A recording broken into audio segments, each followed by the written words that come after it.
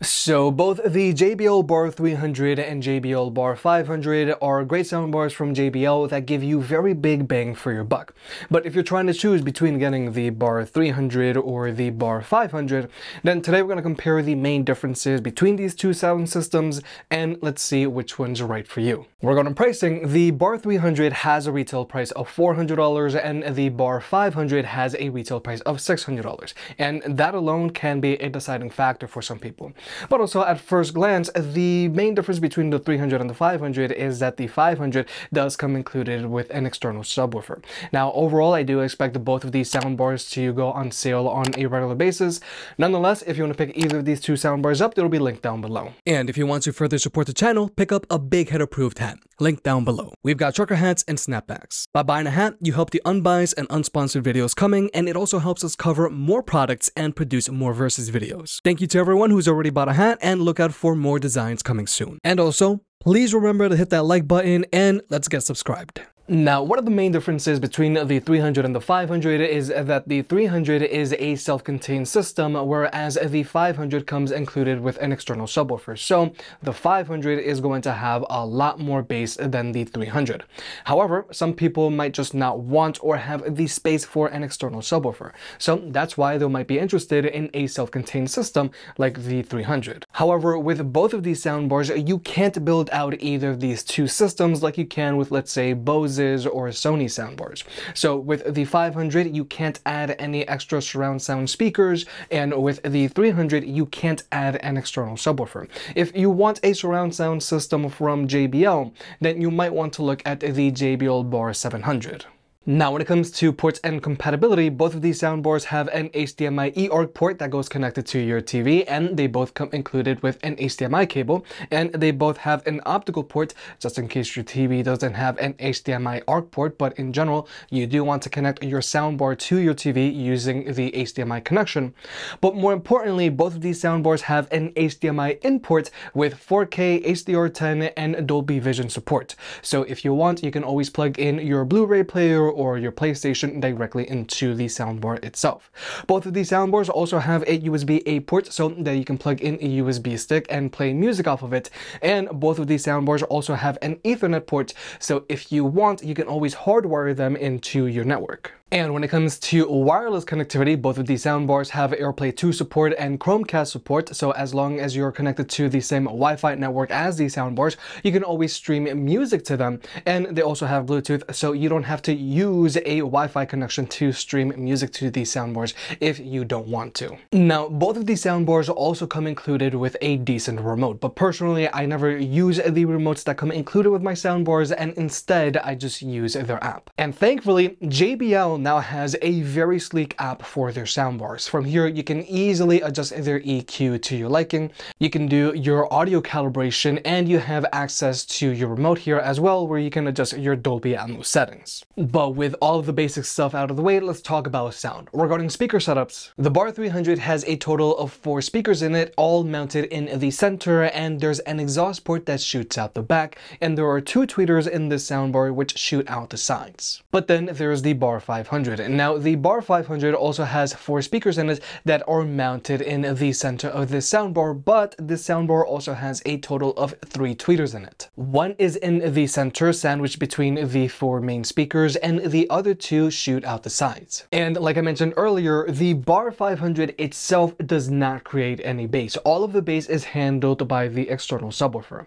But now we're going to jump into the sound test. Both of these soundbars are playing at 75% volume with their stock EQs, and we're also going to be using the built-in speakers found on the 2023 Sony Bravia X90L TV, and they're going to be playing at max volume.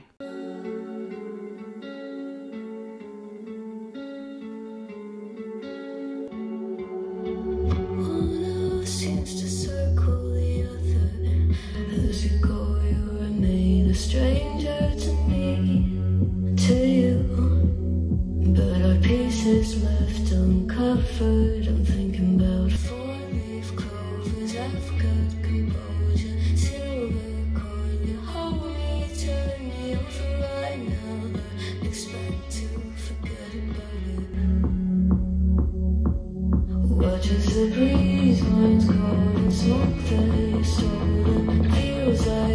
It's my fortune that you folded.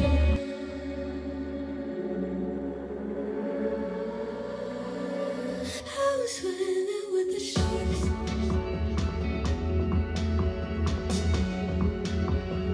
I was swimming with the sharks.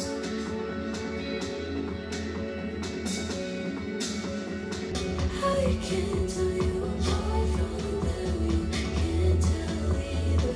Will we love or fall in deep? But tell me, darling, what is it you want? How the mind doesn't work like it used to. As I know I remain a danger to me, to you. Going off to buy the moment in this occasion. I don't sweet on survival. I'm on fire, waiting your arrival. I never expect to be saved. All you could ask for never made its way into your eyes. Cold in the water, cold unless you keep in your disguise. I was swimming with the sharks.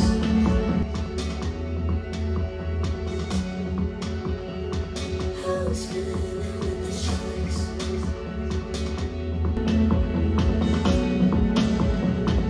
It's out of my control. You set the play in motion.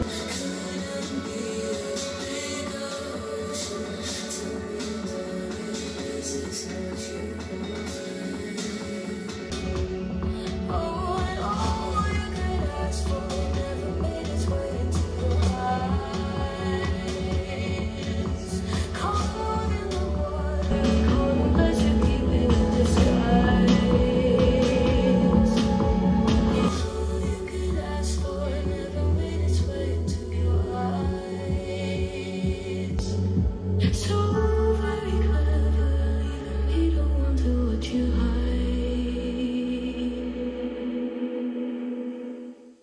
So, like you may have just heard, obviously a soundbar is going to sound better than your TV's built-in speakers.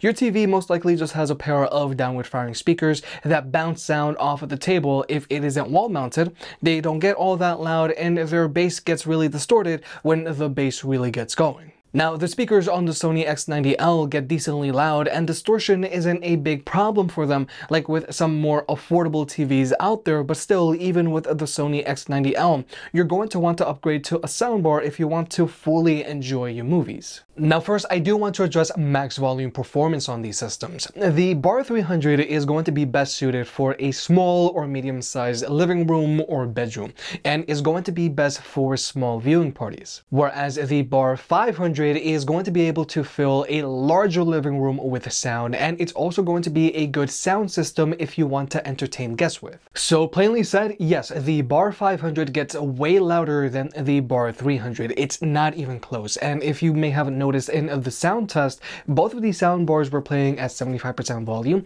and the 300 just couldn't keep up. Now, when it comes to the overall sound quality of both of these soundbars have a very strong center channels to them because they both have their 4 main speakers mounted in the center of these soundbars.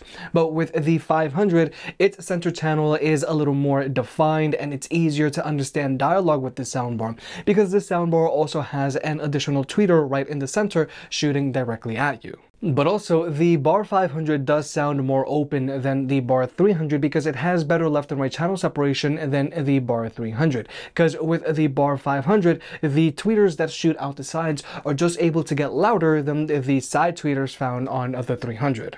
And finally, there's the bass on these systems. Now, with the BAR 300, like I mentioned earlier, this is a self-contained system, so it creates its own bass and it has an exhaust port that shoots out the back. But the thing with the BAR 300 is that the bass is mostly on the audible side, as in you can hear the bass, but you're not necessarily going to be able to feel what's happening on the screen. Whereas with the 500, it has its external subwoofers, so the bass coming out of the system is going to rattle the walls in your house, and you're going to be able to physically feel what's happening on the screen, giving you a much more immersive experience. Overall, the bass on the 300 just doesn't compare to the bass found on the 500, and overall having an external subwoofer in your sound system is just going to give you a much more immersive and theater-like experience. But like I mentioned earlier, depending on your needs or setup, you might just not have the space for an external subwoofer. So with all that being said, both of JBL soundbars are good options because they look sleek, they have a sleek app, they're both easy to use, and they both have that HDMI input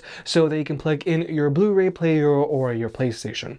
However, the JBL BAR 300 is best suited for a small or medium-sized living room or bedroom, and this soundbar is best suited if you just want something so that you can more easily focus on the dialogue, and the 300 is best suited for smaller viewing parties. But the JBL BAR 500 is a whole other beast. First off, this system has a lot more bass than the 300 simply because it comes included with an external subwoofer. Just make sure that you have a room to place this external subwoofer. But also, this soundbar gets way louder than the 300, and it has that additional frontward firing tweeter, and the 500 just has better left and right channel separation than the 300 because the side tweeters are just able to get louder than the side tweeters found on the 300.